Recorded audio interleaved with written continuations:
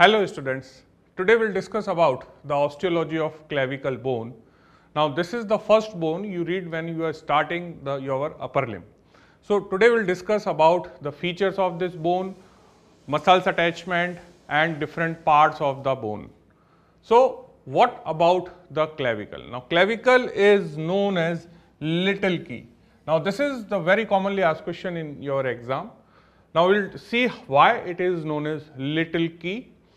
The most common name is collar bone, because you know that this is the collar and you have the bone on both the side. So the name comes as collar bone. Now this is again the question of your exam, that there is no homologous in the pelvic girdle. Now when you will see the lower limb, you have the scapula homologous to the hip bone. You have the suppose you have the humerus, you have the femur in the lower limb, but there is no homologous in the lower limb that represent the clavicle bone. So this is the question of your exam. Now what are the important functions of the clavicle? Now the first function is that it holds the upper limb in such a way that the limb swing free from the side of the trunk.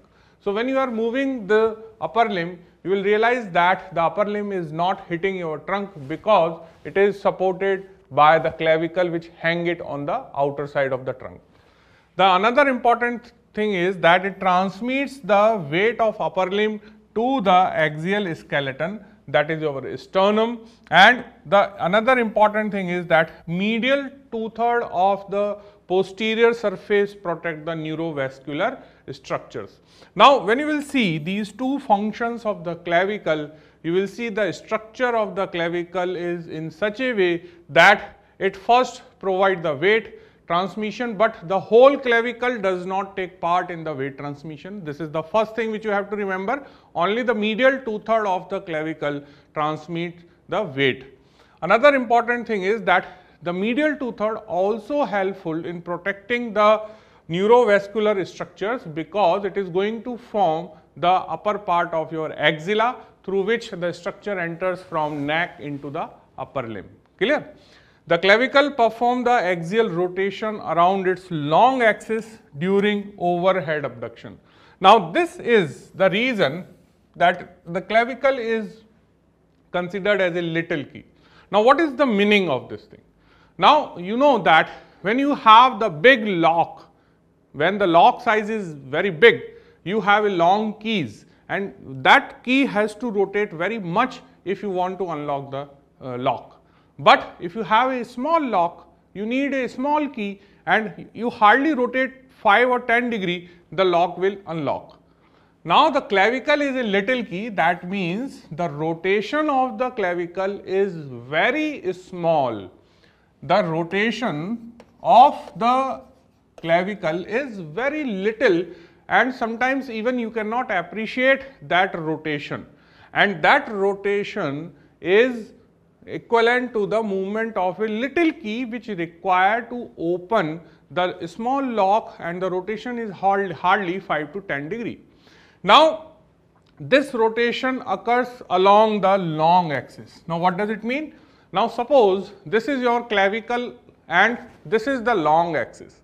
This is the anteroposterior axis and this will be the long axis, because the axis which is parallel to the length is the long axis.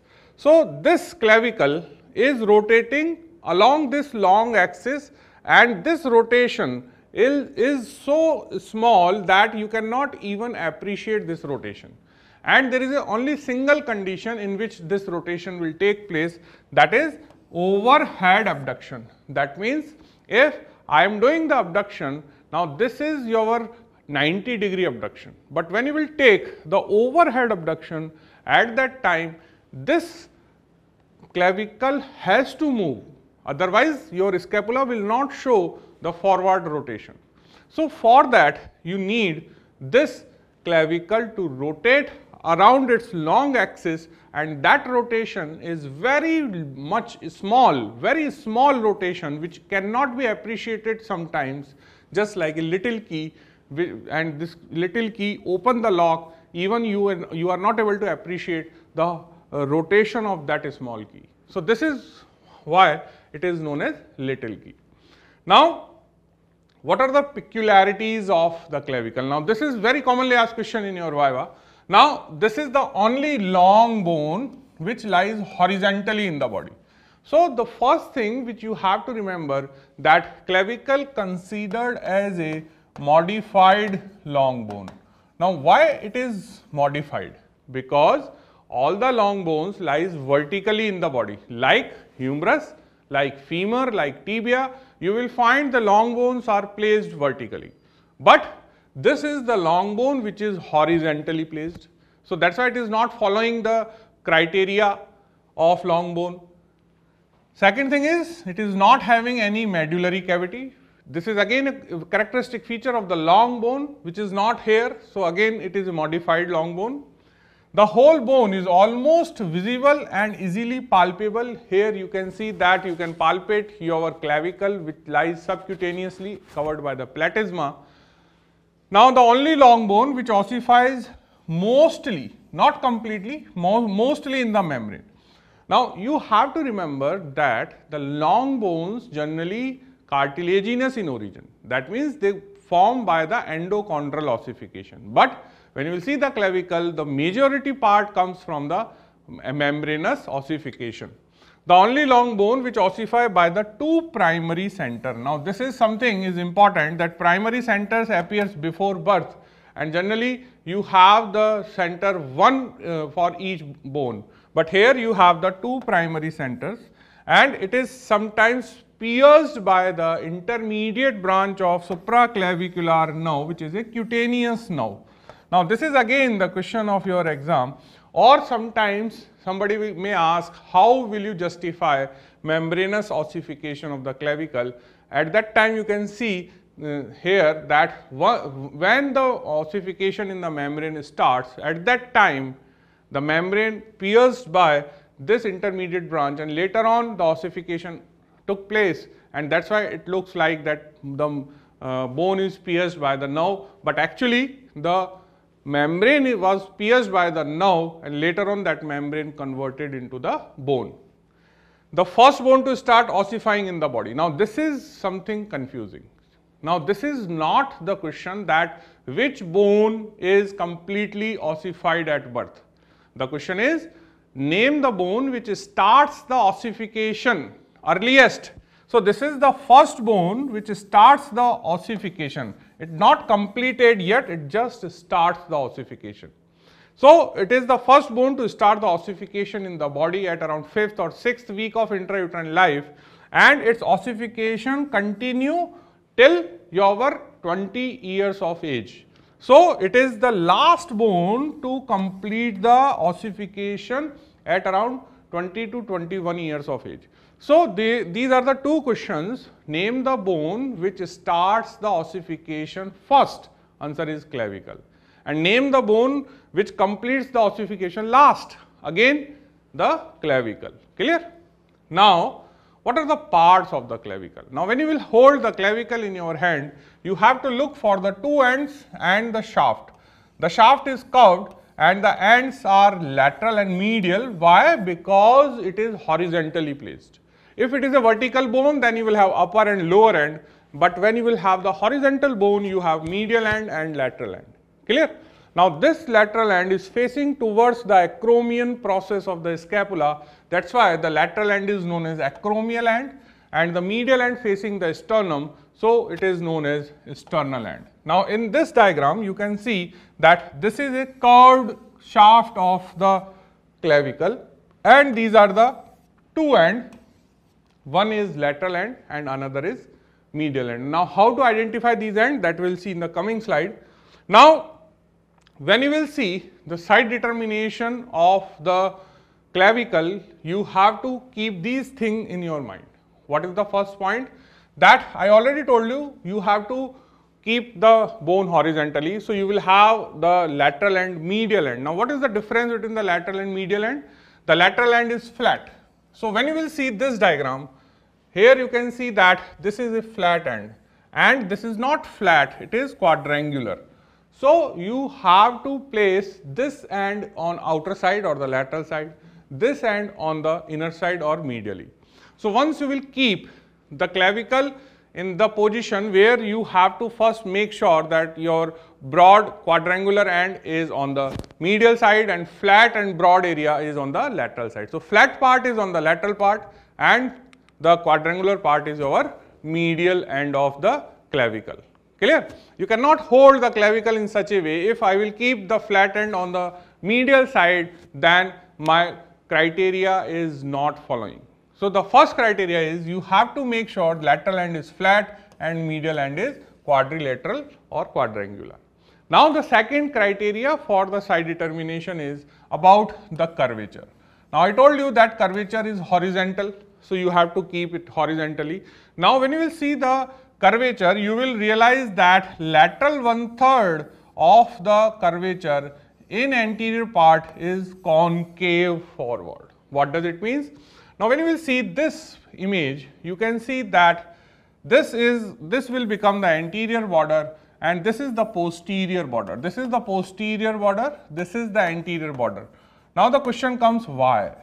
Why it is anterior, why it is posterior? So, here you have to keep one thing in mind, that the lateral end, this is the lateral end, is having concavity anteriorly and convexity posteriorly. Clear? Now, apart from that, you will realize one more thing, that the inferior surface of the clavicle is rough while the superior surface is smooth, and when you see the inferior surface, you will have the one impression on the medial side, you have the elevation and a ridge on the lateral side and a shallow groove on the inferior surface of the middle part of the clavicle. So, whenever you are doing the side determination of the clavicle, the four important points are: first, you have to identify the ends, lateral end is flat, medial end is quadrilateral. Second thing, you have to look for only the anterior border of the lateral 1/3, which has to be concave, and the posterior one automatically become convex. The third point is that you have to differentiate superior and inferior surface. The superior surface is smooth, inferior surface is rough, and the roughness is because of the presence of the groove, projections and tubercles on the inferior surface. And the fourth point is that the curvature is always horizontal. You have to place the clavicle horizontally. Clear? So, if suppose I have to identify the side determination of this bone, you have this figure in your exam and you have the question identify the side, and you can see that both the surfaces has been given in the exam. So, you will realize this is the inferior surface because of the roughness, this is the superior surface. Now, the superior, once I am confirming with the two ends and the superior inferior surface, I will keep the lateral side 1/3 concave. So, if it is of the right side, you will realize the lateral side is concave, then you will have the superior flat surface and the roughness on the inferior side. So, this image become the clavicle of my left side. Clear? And what is the anatomical position? Horizontal placement near the root of neck. Now, here in this video, you can appreciate the whole rotation where you can identify the different parts. Now, in this diagram, you can see that this is your lateral end, this is the flat end which is having concavity anteriorly. Now, when you will twist, now you will realize that there is an elevation. Now, this elevation is there, this roughness is here, and these two areas are not present on the superior surface. So, here you can see the projection is on the inferior side, here you can see the curvature is having the anterior concavity. Clear? So, you have to rotate the clavicle to see all the areas, and once you will rotate it and see all around, you will realize that there are projections present on the inferior surface, and that projection is known as conoid tubercle, which is a feature of the lateral side of the clavicle. So, this is the conoid tubercle which is present on the inferior part of the lateral side of the clavicle. Clear? And here you can see this roughness on the medial side on the inferior surface. So when you will rotate all around, you will realize it is a flat part, it is a quadrangular or quadrilateral part, it is a anterior concavity. So these all features you will realize when you are rotating this. Now this is a clavicle of my right side. Why right side? Because you can see that here this is the concavity present on the lateral third anteriorly. Clear? Now the next one is, what are the other features of the end? Now when you will see the other features of the end, the lateral end is known as acromial end. Why acromial end? Because you can see this is the acromion process of the scapula, and the clavicle is going to make a joint here. This joint is known as acromioclavicular joint, and that's why the lateral end is known as acromial end. Now the end is flattened from above downward, which we have already seen. It bears a facet, and this is going to form a acromioclavicular joint, which is a synovial variety. And once you will have the synovial joints, you know that every synovial joint is having the capsule. So the margins of this area is giving attachment to the capsule of this acromioclavicular joint. Now what about the medial end? Now medial end is known as sternal end, and it is quadrangular, it is not flat. It articulates with sternum and first costal cartilage. So it articulates with the clavicular notch of the manubrium sterni and with the first costal cartilage, and this joint is known as sternoclavicular joint. The sternoclavicular joint is a little bit complex joint as compared to the acromioclavicular joint, because here in this joint you are having the capsule, and inside the capsule there is an articular disc, and that disc divides the joint into the two different cavities. So this is the important thing about the joint. So because it is again the synovial joint, so it is having a capsule, and I told you that there is a disc is present inside, and you are having a supporting ligament that is known as interclavicular ligament. So here you can see in this diagram, this green color areas are interclavicular ligament, which is present in this notch, and here you can see this is the medial end, and this medial end is not flat. This medial end is going to make a joint with the costal cartilage that will come here, the first costal cartilage, and this sternum, and this whole area is known as sternoclavicular joint. Now in this diagram you can see the capsule. Now this is the capsule of your sternoclavicular joint, which is attached along the margin of your medial end of clavicle. Now in this diagram, in this image, you can see this is your medial end. Now you can see that the medial end is not flat, it is quadrangular or quadrilateral. Now when you will go ahead, what you are able to understand the another features of the clavicle in this video. When you will move the clavicle, you will realize that the lateral end, I have already told you, is having this articular facet on the lateral end. It is flat end. This is your medial end, and when you will rotate the clavicle all around, you are able to appreciate all the features which I just explained. Now when you will see the inferior surface, you will have this impression, and this is your tubercle, and that is known as conoid tubercle. Here you will have the roughness. Again this roughness is for the costoclavicular ligament. In this middle portion you are having a small groove, and that groove is for the subclavius muscle. So when you are having the clavicle, you have to see all around the clavicle for the different features, and you have to look for this concavity. Now this concavity is very important for your exam purpose, because that concavity is helpful in the side determination of your bone. Now what are the another important feature of the shaft? Now when you will see the shaft functionally divided into the two part, flattened lateral 1/3, which I already explained you. Now this lateral flattened 1/3 part suspend the scapula by a strong ligament is known as coracoclavicular ligament. Now why it is a strong ligament? Because this ligament take part in the weight transmission of upper limb to your clavicle. So this is a very commonly asked question, how the weight of upper limb is transmitting to the clavicle and from clavicle to the axial skeleton. Then the answer is coracoclavicular ligament.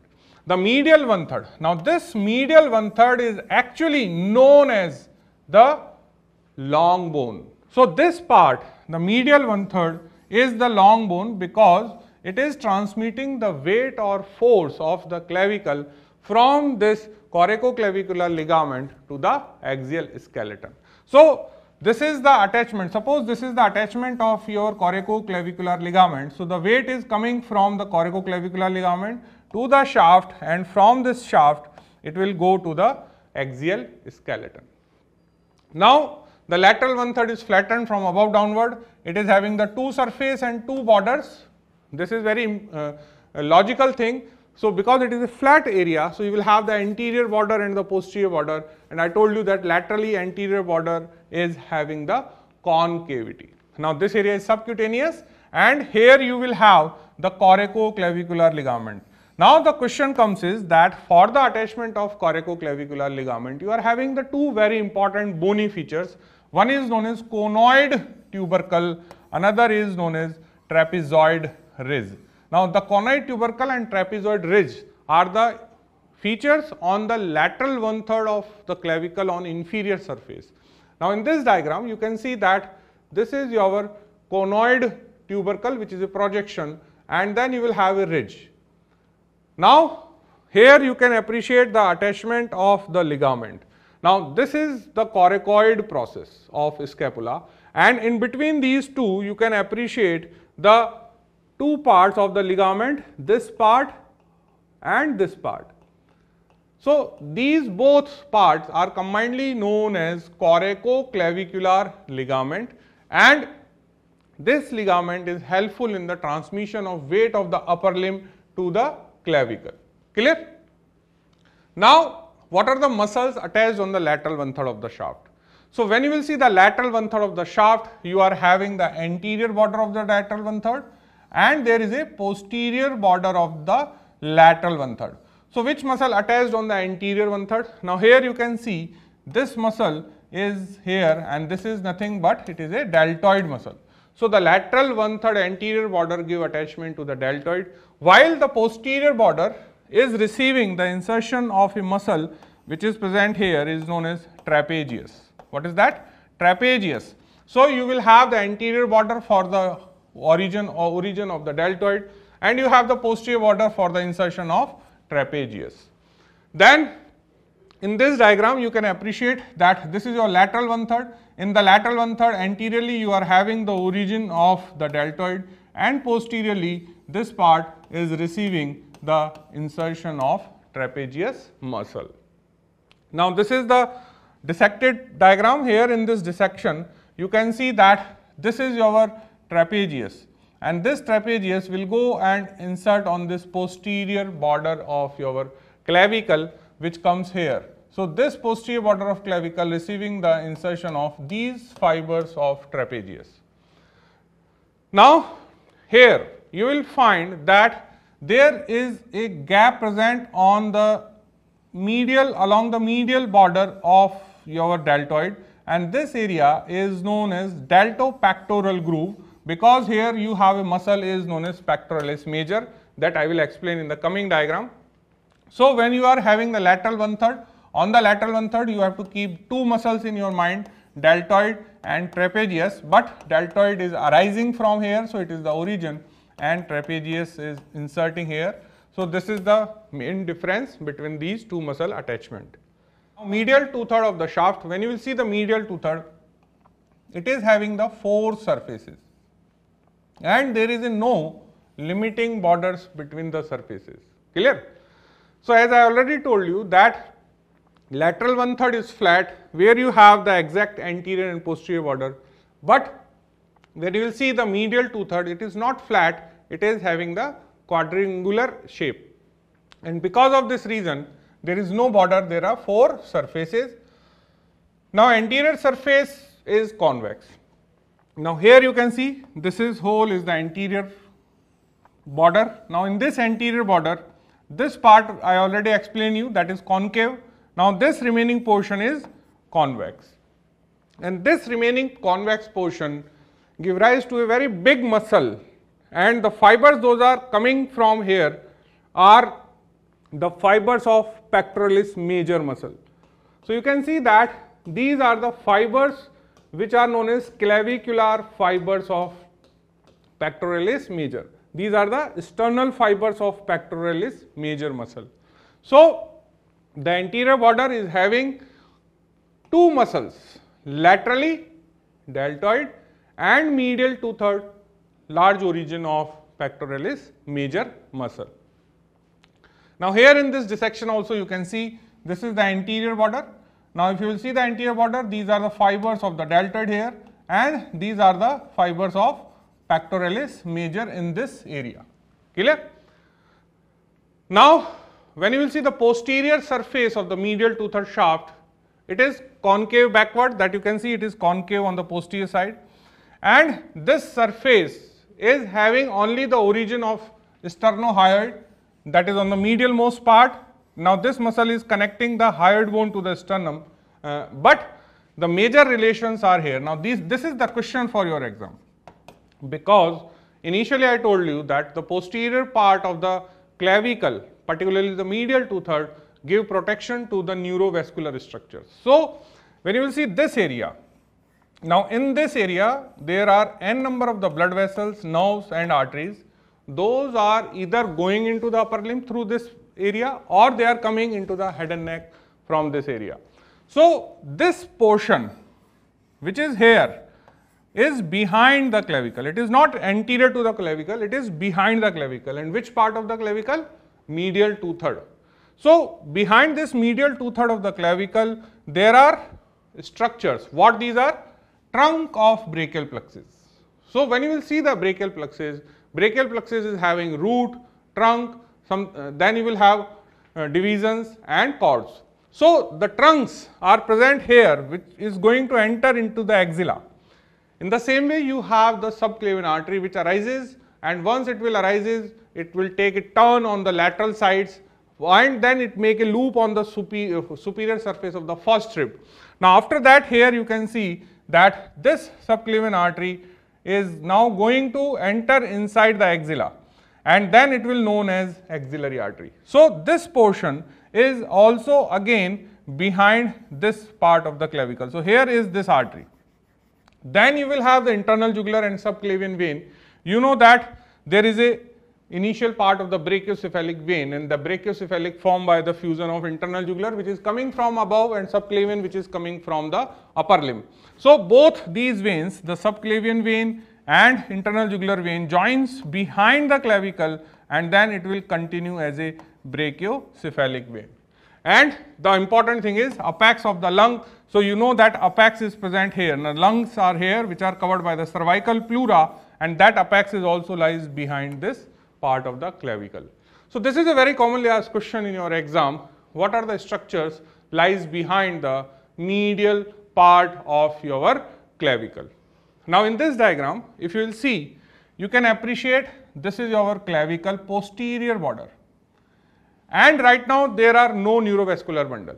But when you do the placement of neurovascular bundle, you will realize that there is a brachiocephalic vein. Now this vein is formed by the internal jugular and subclavian vein. Then you will have the subclavian artery. Then you will have the part of your brachial plexus. Clear? So this is the important thing to understand, that the medial part of the clavicle posterior border is not having any muscle attachment, but this portion is purely providing support to the neurovascular structure, which you can appreciate here. Clear? Now in this diagram you can see that this subclavian artery once passes below the clavicle, it later on enters into the upper limb, and here in the upper limb you can see that it will become axillary artery first in the axilla, and later on it will continue as a brachial artery, and then the brachial will divide into the two terminal branch, radial and your ulnar artery. So this is the important concept to understand, that how this subclavian artery enters into the axilla. So you will realize it passes behind the clavicle, and this is actually the area which we are talking about. Now What about the superior surface? Now, superior surface gives rise to the origin of very important muscle is known as sternocleidomastoid. Now, here you can see this muscle is known as sternocleidomastoid. There are three things. It arises from sternum and clavicle, and it is inserting at the mastoid process of skull. So, mastoid process of skull bone is here. This is the sternum, this is the clavicle. So, the superior surface of clavicle gives rise to the origin of clavicular fibers of this muscle, and then it will merge with the sternal fibers, and ultimately they will insert here on the mastoid process. Now, what about the inferior surface of medial 2/3? Now, inferior surface is having a important impression for costoclavicular ligament. So, we have seen in the earlier slides that there is a impression present on the medial side on inferior surface, and that impression is for costoclavicular ligament. It also have a groove which we talked about, that is known as subclavian groove. Now, this subclavian groove receives the insertion of subclavius muscle. Now, here if you will see, this is the subclavius muscle. Now, this subclavius muscle arises from the first costal cartilage. So, here is the first costal cartilage. So, this will arise from the first costal cartilage, and it will insert on the inferior surface of your clavicle, and it will create a groove. That is why I am saying this again and again, that inferior surface is rough because of the presence of the grooves and tubercles. Nutrient foramen is also very important feature, and this nutrient foramen generally you will find on the inferior surface near the groove, and that nutrient artery which is supplying the clavicle is a branch of suprascapular artery. Now, the next is about the ossification. You have some questions. It has two primary and one secondary center of the ossification. This is the question. The two primary center appears at what age of intrauterine life? Answer is 5th to 6th week of intrauterine life, and they both will fuse around 45th day of the intrauterine life. The secondary center is only one, and this secondary center is responsible for the medial end. Now, this is the very important question for your exam, that the clavicle is having only one secondary center. Now, this one secondary center is present at which end of the clavicle? Answer is medial end or sternal end. And the another important thing is that this secondary center which appears after birth appear what age? Answer is at puberty, that is around 14 to 15 years, and it fuses with the shaft at around 20 to 23rd year of life. That means it completes the ossification by the end of 23rd year of life. Clear? So, there are two important questions from the slide. First is at what age the primary center appears. Second is at what age the secondary center appears, and it is for which part of the clavicle? Answer is sternal end or medial end. Then you have the question about the fracture of the clavicle. The commonest fracture site of the clavicle is junction of medial 2/3 and lateral 1/3. The junction of medial 2/3 and lateral 1/3. Why? The reason is, I told you that the ligament which is transmitting the weight of upper limb to the clavicle, which is known as coracoclavicular ligament, is attached to that junction of medial 2/3 and 1/3. So, that is the reason that this is the site of the weight transmission through the coracoclavicular ligament, because we realize that the coracoclavicular ligament does not have the attachment on the tip. It is attached somewhere on the inner side, and that is at the junction of the curvature of lateral and medial part of the clavicle. So, that point is the first reason. Second thing is, the two curvatures are meeting here. So, the cause of fracture is fall on the outstretched hand. If you will fall like with the outstretched hand, and if there is a force occurs on the clavicle, it will get fractured. Now, the fracture lead to the downward displacement of the lateral fragment due to the weight of the limb, and this is known as drooping of the shoulder. So, this is the most common site of the fracture, that is the junction of this 1/3 and 2/3, and here you can see that this is the line of weight transmission. The weight is not transmitting like this, the weight is transmitting like this. Clear? So, because of this reason, this point is become vulnerable for the fracture. And once the fracture will occur, this fragment will go down. Why? Because of the weight of upper limb. The medial segment is lifted because of the pulling by sternocleidomastoid muscle. And what is the treatment? The treatment is figure of 8 bandage. That means we are supporting, we have to bring this part downward and we have to take this part upward. Because the fracture causes downward shifting of the lateral part. So, we have to lift this and this part is elevated due to the sternocleidomastoid. So, we have to down it so that the alignment can take place. So, for that we put a bandage and that bandage is something like this. Now, this bandage is placed here across the neck and this is known as figure of 8 bandage. Now, this is again the important thing is known as greenstick fracture. Greenstick fracture means if you will take a green branch of a tree and if you try to break it, you will realize that you cannot break completely because it is green. If you have a dry stick, you completely break it. So, when we have the incomplete fractures of the bone, we use the word greenstick. Here you can see the fracture is there, but still you cannot have the complete fracture. The fragments are not completely divided into the 2 parts. So, this type of the partial fractures are known as greenstick fractures, and it is very important to understand that it is a incomplete. Clear? The delayed or non-unions of the clavicle are very rare. Generally, clavicle heals well. Now, this is the question, you may have this type of the question, identify these different areas. So, this projection, I told you that this projection and a area adjacent to this projection, these both are for the ligament, and that ligament is known as coracoclavicular ligament, which is having conoid, tubercle and trapezoid ridge. So, this is trapezoid ridge, this is conoid tubercle.